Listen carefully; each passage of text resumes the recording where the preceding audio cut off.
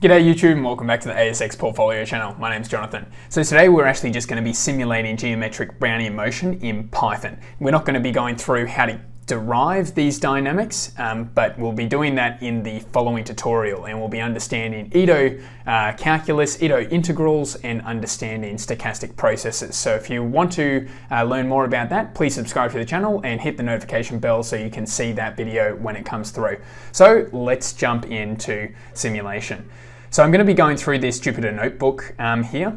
So here we have geometric Brownian motion, we have an initial stock price which is greater than 0, and the dynamics as defined by this stochastic differential equation.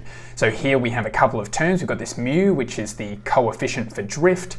We've got a constant coefficient for volatility as a percentage point, which is sigma.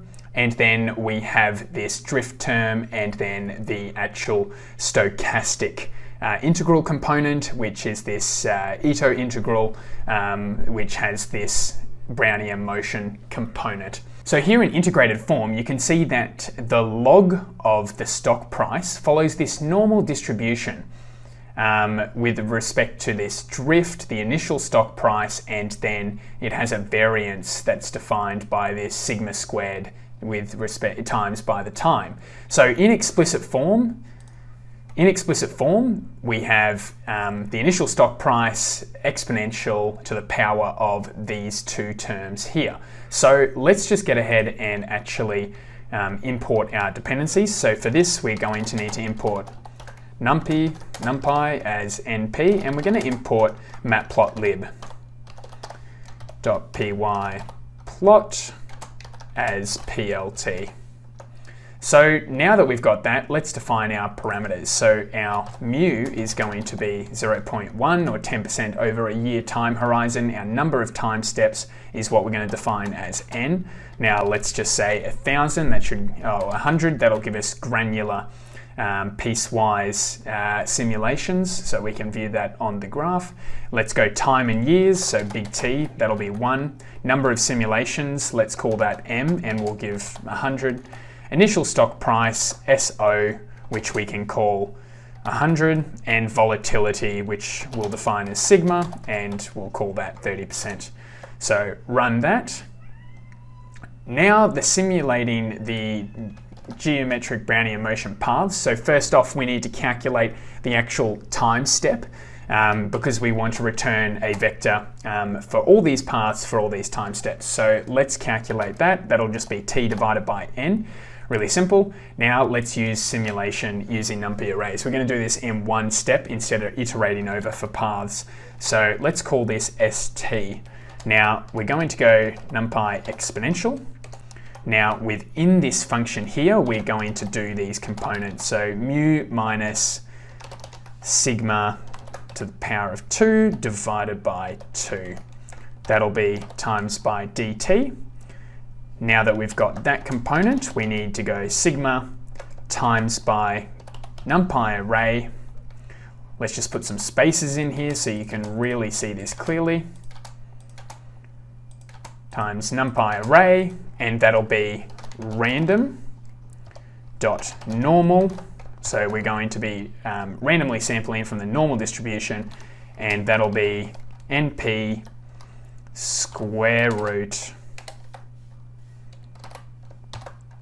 with respect to that dt. So we're just going to be randomly sampling from Brownian motion with the square root of that change in time for each time step. Now the size of this is going to be the number of simulations by the number of time steps we want to take.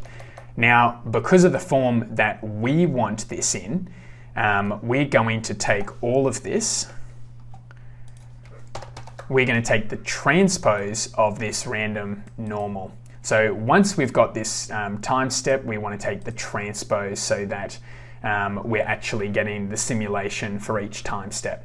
So once you've done that, what we need to do is actually include an initial point, an initial array of 1s, and you'll see why in a second.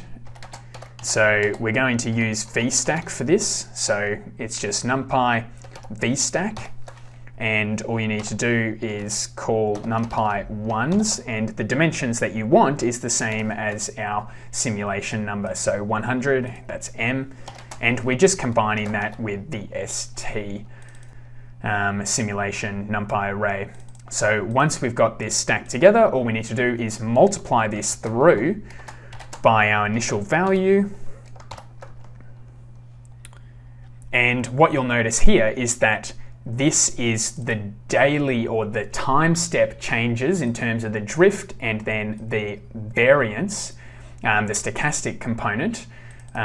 So this is the time step implementations, and what we need to do is actually accumulate these over time. So we're going to use the cumulative product along each simulation path, which is axis 1. So for that, what we need to do is actually multiply this by st, and we're going to use this function called QuantProd. So we need to define the axis of which it's going to calculate the cumulative product, and that's going to be axis 1, which is across each of those simulation paths. So once we've done that, we can hit enter. We can probably view one of those stacks now. So let's just return that array, and you can see here's a simulation path for time step 1. So now let's consider the time intervals in years. So what we need to do is actually use numpy linspace for this. So we're only going out to 1 year, but we need evenly spaced time steps, so to t, and we're going to have n+1 spaces.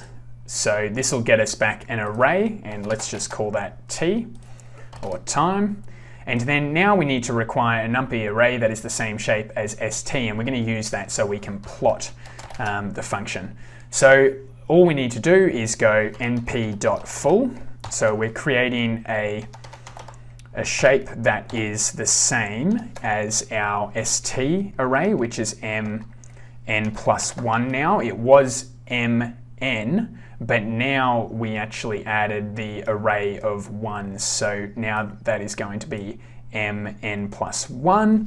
And then we're going to fill this entire value. So our fill underscore value is going to be equal to time. So I'm just going to have an array for each of these simulations that's just equivalent to the time. So we're going to take the transpose of this vector now, and we're going to run that.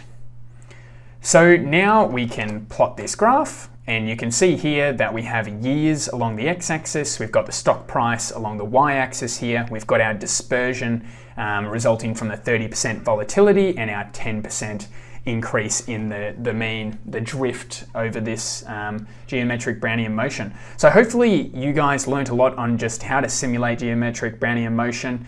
But yeah, in general, geometric Brownian motion is a very useful model for option pricing theory, and I hope you get a lot of value out of this tutorial. In the next one, we're going to learn, okay, how can we actually use financial mathematics, Ito calculus, Ito integrals, and understand that so we can then start increasing the complexity of these stochastic differential equations to try and add different parameters. So if you want to learn more about that, jump into our next video next week, hit the notification bell so you're notified when that comes through. Anyway, until next time, YouTube, see you later.